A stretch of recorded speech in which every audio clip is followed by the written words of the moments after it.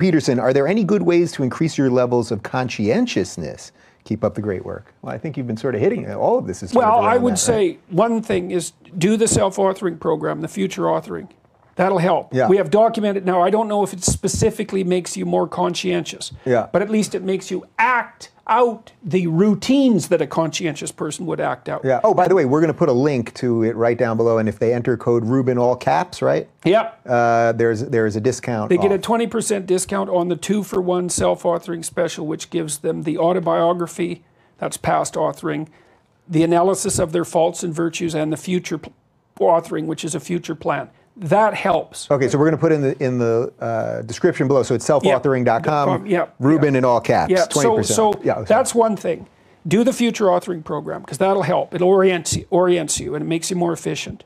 Because you can't hit something unless you're aiming at it. And then the other thing I would say is learn to use a schedule.